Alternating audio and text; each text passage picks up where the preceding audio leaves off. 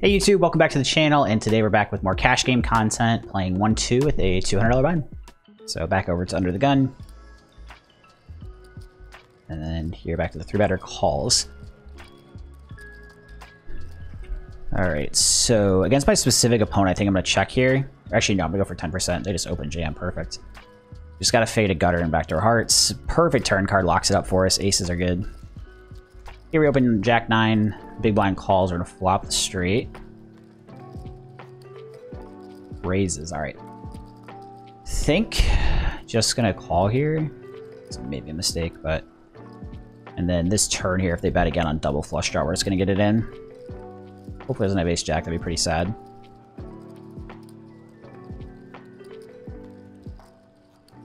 So yeah, I think this just wants me to get it on double flush draw.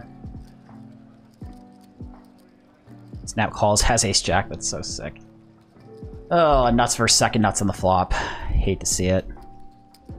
So button opens here, through at 9-8 suited.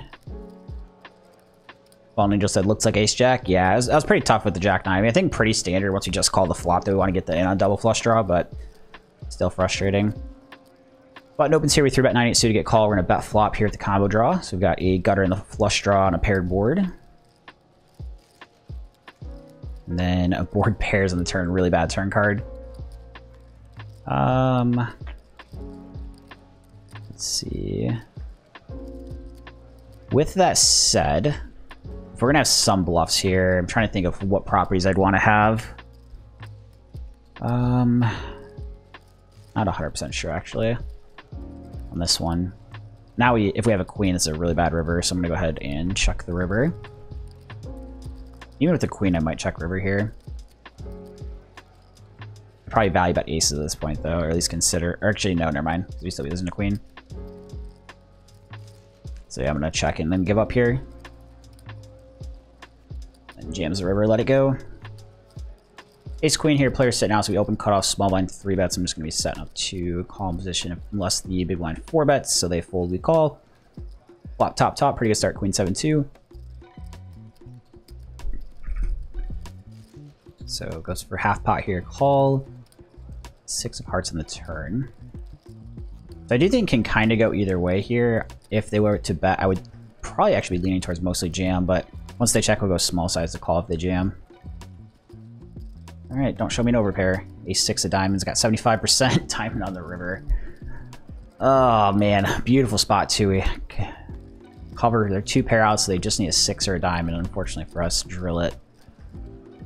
Alright, so this is a really small 4-bet. I think we probably have to call, but I'm pretty concerned versus this player. Ace Queen O until we hit the straight. Went from very concerned to very excited very quickly. So King Jack 10. Let's see what they do here. So this player cold 4-betting. I'm actually thinking about getting this in because I think with no flush draw, I'm just going to call in position. And then outside of like, you know, the ace or the queen, we're going to be getting paid here pretty often, I think. So they bet 60, and we're just going to get in at this point. I'd imagine they don't have tons of bet folds here, especially this pot being like cold 4-bet pot. Even if they have like ace king that's been betting, I don't want like a river card that kills action, so we're just going to get this in. And calls it off queens. We got 96%, but we chop. Oh my gosh. The good news is we couldn't lose that hand after getting in. The bad news is there were still some chop outs, and it did hit one of them. So we got cutoff open here, 3-bet and king queen suited. Can just flat this too. So we see the call, go for bet here, 10-6-6.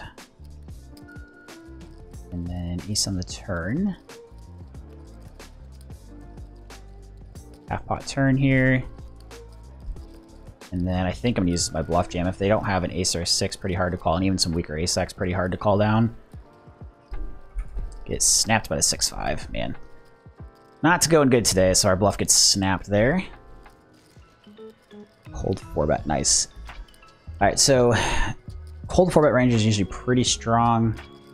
I can have some just flats. Jamming's completely fine here as well, though, too. I think I'm actually gonna jam this one this time. Well, I can definitely have just flats here too. Alright, well, it makes it easy. Again, not slow rolling, just tanking because we want the button to think we have a decision here. So very good for us here. We're going to be all in against at least one player with aces. Really all in. Oh my gosh, 2 aces and kings. Oh, no heart. Alright, whew. That's crazy. 2 aces and a kings. So open 9-8 suit to get called here. Let's see, I'm gonna go ahead and bet flop top pair.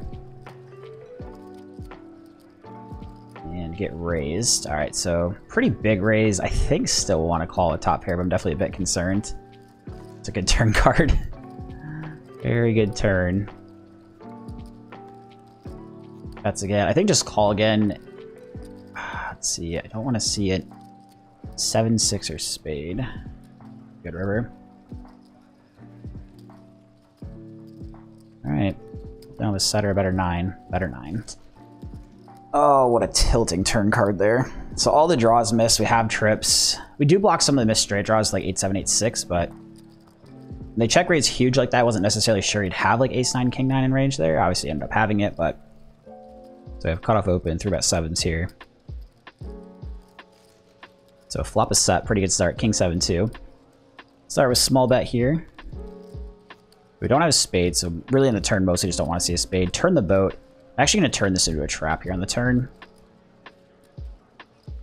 Can go either way, but I think I want to mix in a trap from time to time to really protect my check range in this spot.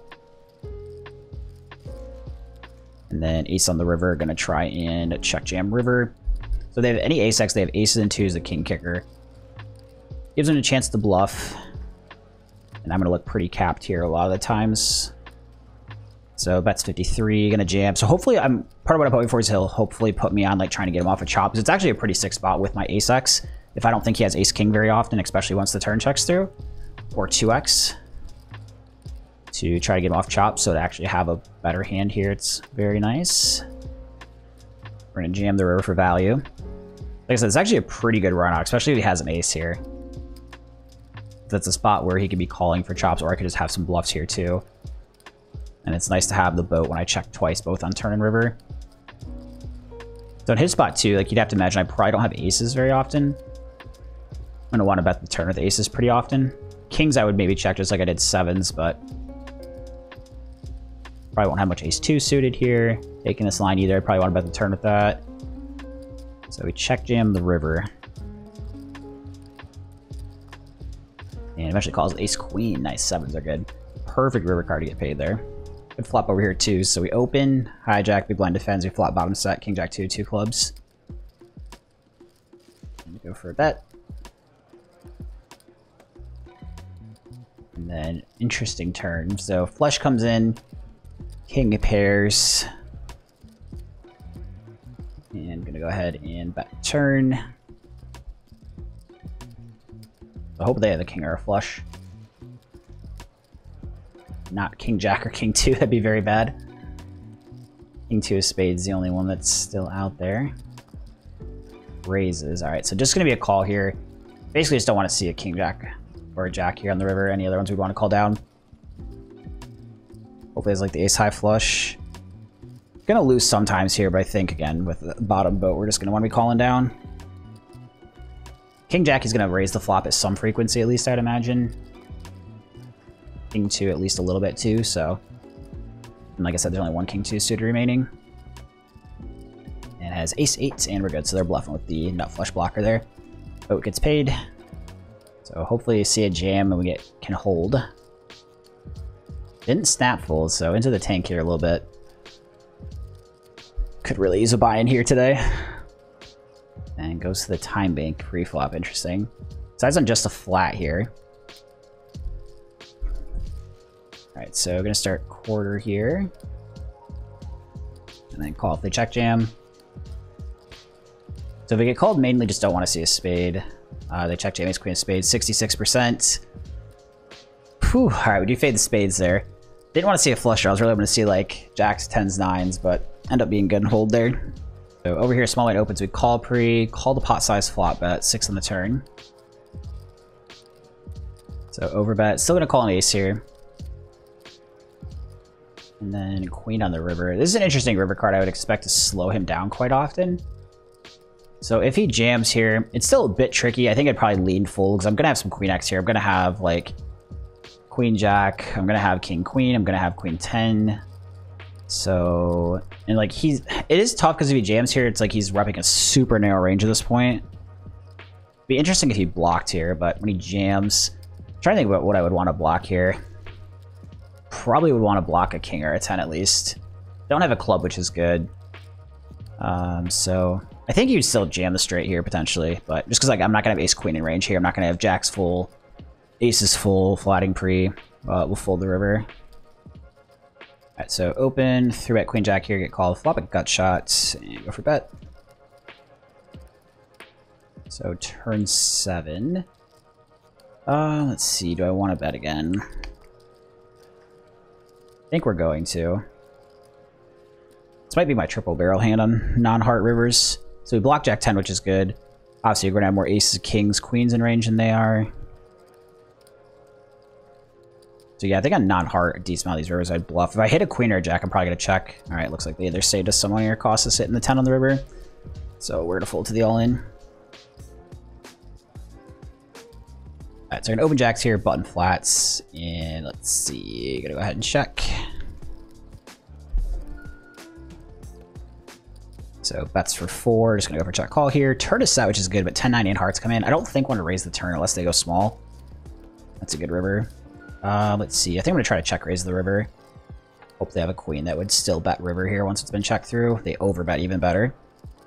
I'm trying to think if I go really big and just like jam the river here. It'd be pretty greedy, but... let's see. Yeah, I think I'm going to go for it here and hope they just make some pretty light call. This is pretty greedy, but I'm going to go for it. On the river. So I hope they have like a flush sometimes. I mean, to be fair, when the turn checks back, they probably don't have a ton. But we're going to get called by 10-9 for the straight. Let's go. Win a huge pot on the river there. Over here, the ace jacks here. We're going to open, get 3-bet call, flop trips. Good start. This might be the sun run start that we need today to end the session, guys. Our flop trips goes for quarter pot. Just going to be a call here. King on the turn.